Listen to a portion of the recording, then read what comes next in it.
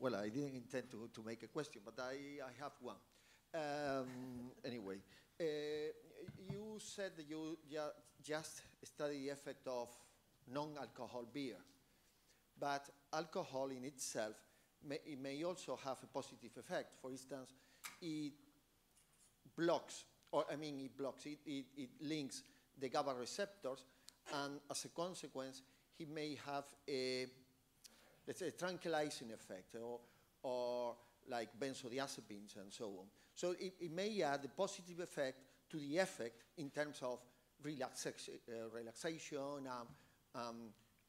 psychological adaptation, and coping with stress, finally, coping with stress, and those individuals are highly stressed. That could be, this effect, particular effect of alcohol, could be of interest. I mean, you absolutely abandon the idea of testing the effect of alcohol beer, not in elite sportsmen, but in just common people who run, perhaps not even a marathon, but a strenuous exercise? Yeah, this would be a good idea, but we excluded the alcohol because running a marathon with alcohol would be pretty difficult, because we offered them also during the marathon race, every 5 Ks, we offered them the non-alcoholic beer, and they had to drink it if they want or not, so that they also get the polyphenols during the race, and this was very important.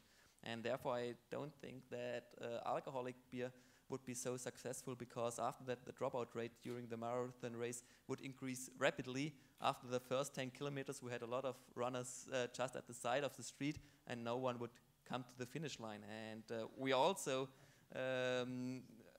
discussed whether we want to take non-alcoholic red wine, but actually we know that there are 2 companies producing non-alcoholic red wine, but the taste was so awkward that I think it wasn't successful, and perhaps we might have also a study running with alcoholic beer. Yeah, but do you know that some marathon runners drink a little bit of beer, just a little amount, several milliliters during the race? Did you know that? Do you know the Medoc Marathon? Yeah. Yeah, yeah, and I know. And people who are very much stressed. I mean, the problem with a stressful exercise is coping with the stress. Yeah.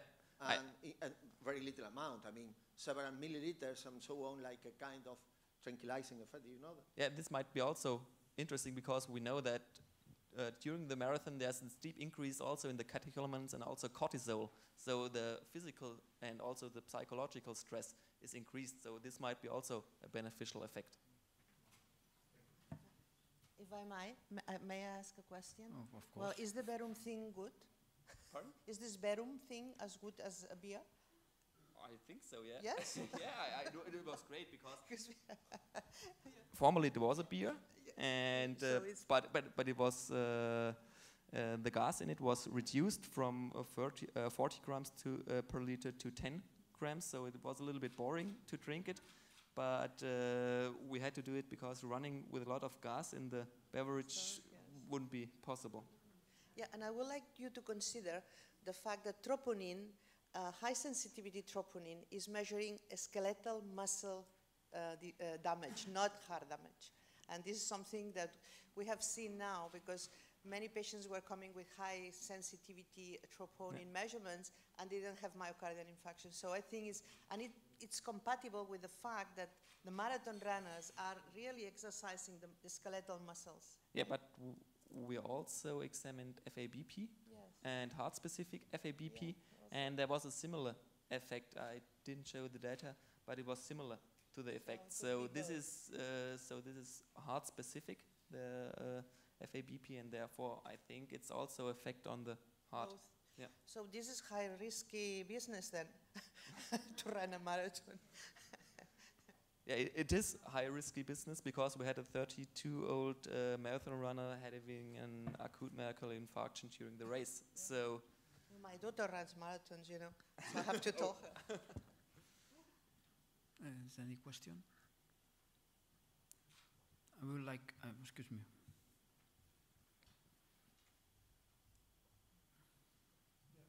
excellent lecture. Do you have a much more precise idea about the product into your non-alcoholic beer is able to produce a nitric oxide difference in production? You know, which compound you ask? Yeah. No, because what we have analyzed is beer that is in the supermarket. Our idea was to investigate beer that was accessible to users. This was the first study we have done. So we used lager beer, commercially available in Spain, and it was with alcohol, and then a beer from the same group without alcohol. And that's the only thing we have tested. What I said is that maybe because we have found so beneficial effects, now it's interesting to understand, to follow and understand which is the compound that is producing the effect. More than anything is, I believe we should have beer. I mean, I'm sorry for Verum and all these things, but no, it's a joke, huh? But the point is that what beer has is a palatable drink, and we should not forget that, because in a way we like to have a diet that is a composition of palatable ingredients or nutritional foods that, like the Mediterranean diet, is palatable. And I think to incorporate beer in the Mediterranean diet will be a good asset, because I think it belongs there. Beer was born in Mesopotamia, right, in the Mediterranean. Therefore, we forgot about that. So in a way, I think that's why we wanted to start investigating the whole compound. And afterwards, I mean, I have Rosa there in Barcelona, so we have the possibility of investigating single ingredients. But I'm not so keen, because, well, maybe we should do it, because I learned very much this morning, you know, because I'm not a beer person. I'm a newcomer in beer.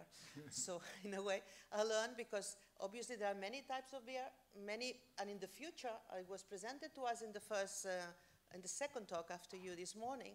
So we were taught that maybe there are many different changes in ingredients that would produce different products, final products.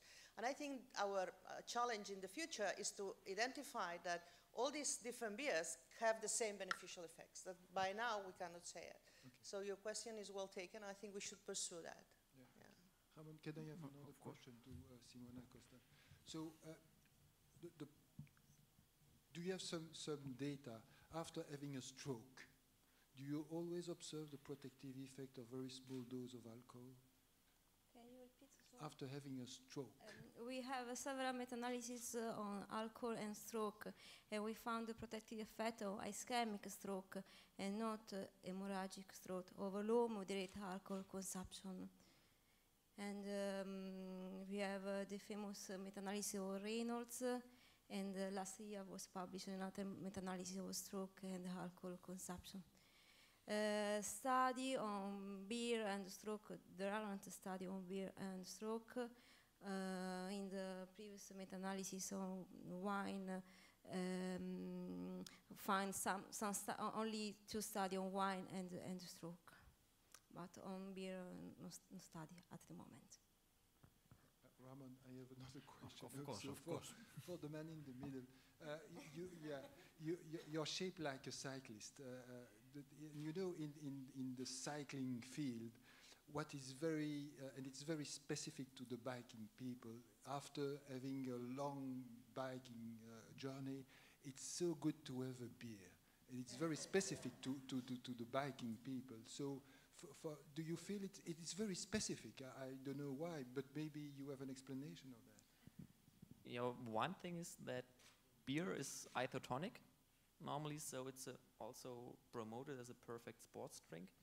And perhaps sometimes you have a little bit to have a look at the electrolytes, if they are also, because if you sweat you lose a lot of sodium, and so you have to take the sodium perhaps in an extra dose of salt, and because sometimes it's pretty low within the beer, it depends on the water of the ingredients.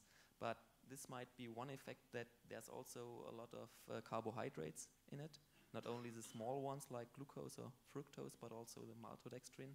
It's also carbohydrates, so it's also for the recovery of your storages. So this might be also beneficial.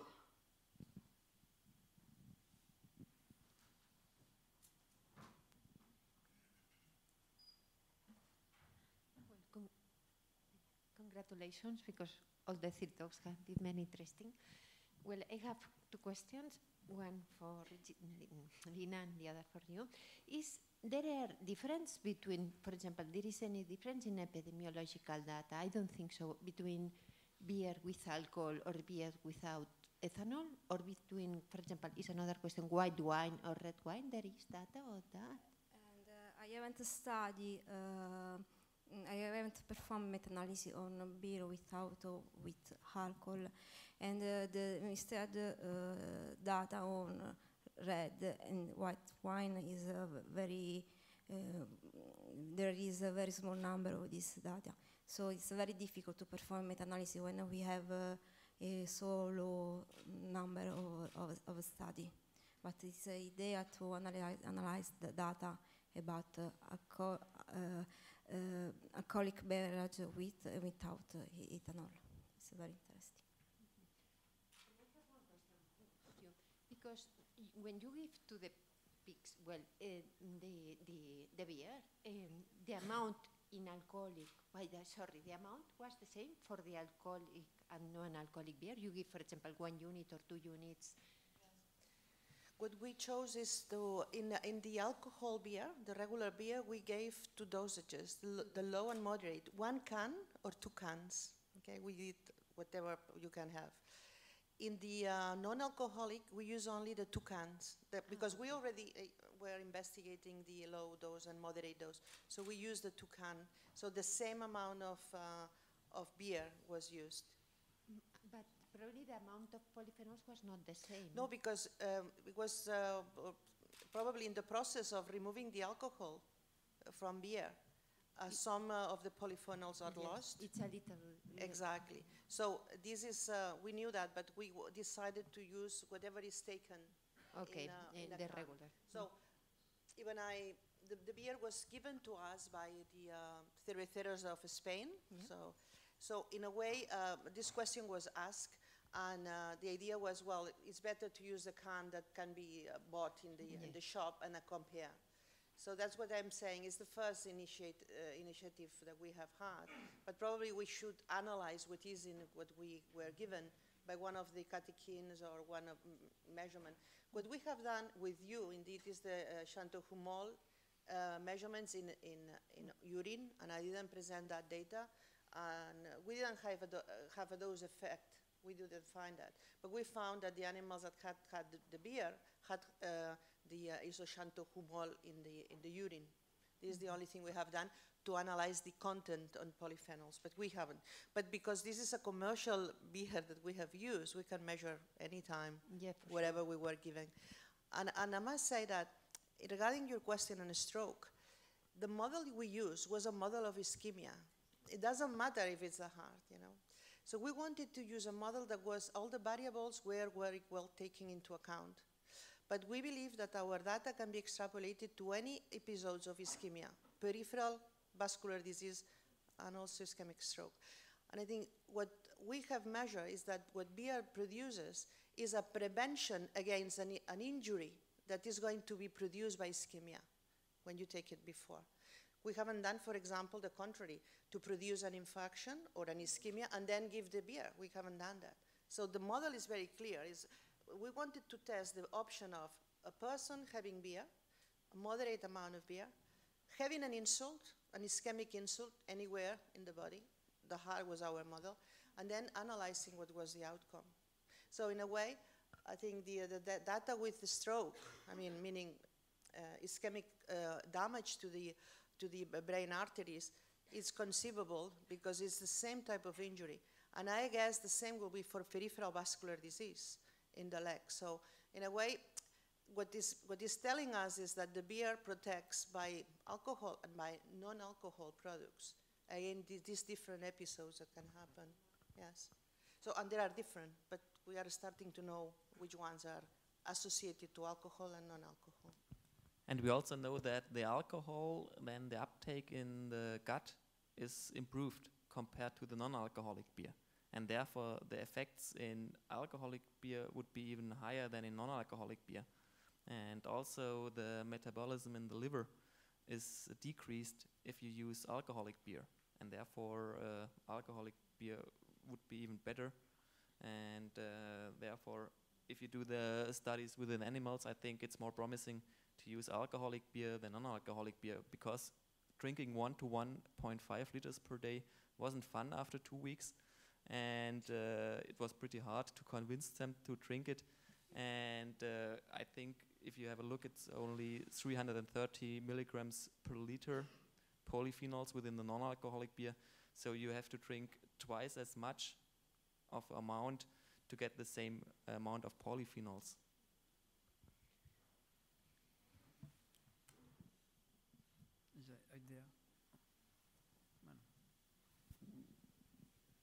Yes, thank you very much for your very good presentations. I have a question concerning the pigs, the swine, and the marathon runners alike. Because I think if we think about polyphenols, we heard also this morning that I think the gut microbiota are involved to some extent, because that they will produce somehow the metabolites which we are able to absorb. We are not able to absorb the native polyphenols. So actually a question to both of you: to what extent are you pursuing this in the near future, or do you have already data now on these type of studies you presented today? I think this is also one topic of David Niemann.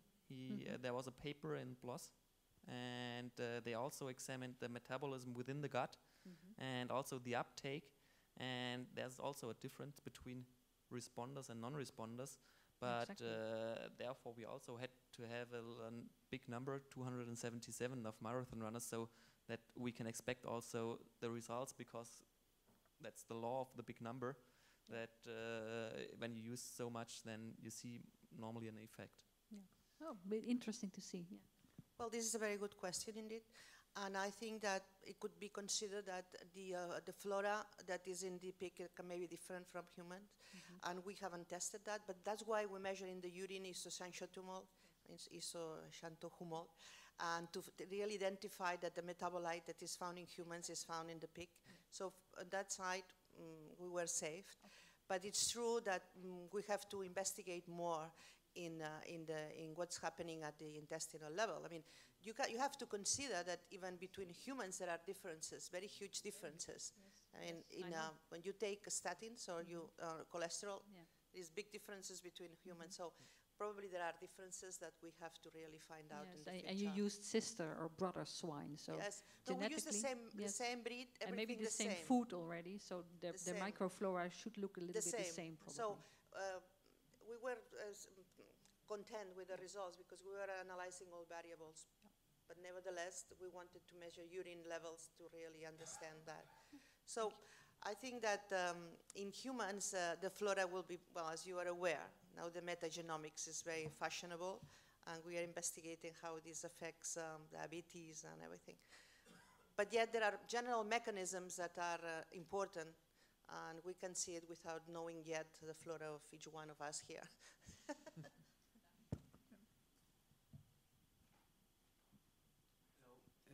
José Antonio García Bonaire, I'm a nephrologist in Madrid, in Spain. Congratulations. It's a question for any of you. We have recently reviewed the effects of the moderate consumption of beer among hypertensive population.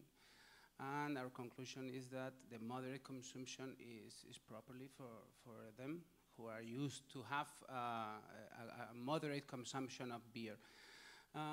My question is, to my knowledge, there are no studies in target organ damage prior to the stroke or myocardial infarction and so.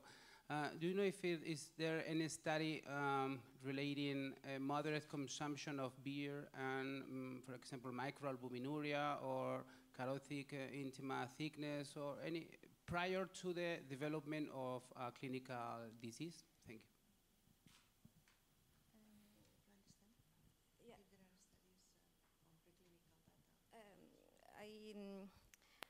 I collected the only study that discuss the relationship between alcohol and cardiovascular events, and I haven't investigated this other endpoint, this preclinical data. I have data on a cross-section study that low moderate alcohol consumption in Italian court is associated with low levels of blood pressure. We have also follow-up data on heart failure or alcohol consumption. We haven't published this data because just now I have finished the validation of the events, and we found that a low intake of alcohol, not beer, because in this little region of Italian, beer is not very drink. And we found a protection of alcohol consumption and heart failure, but not for atrial fibrillation. We have all this data that we are analyzing in this period. Okay. Is the question no? Okay, thank you very much for the so spectacular session.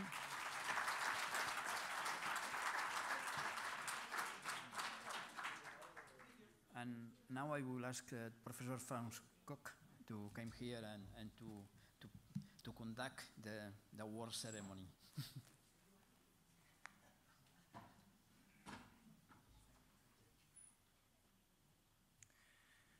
Thank you very much,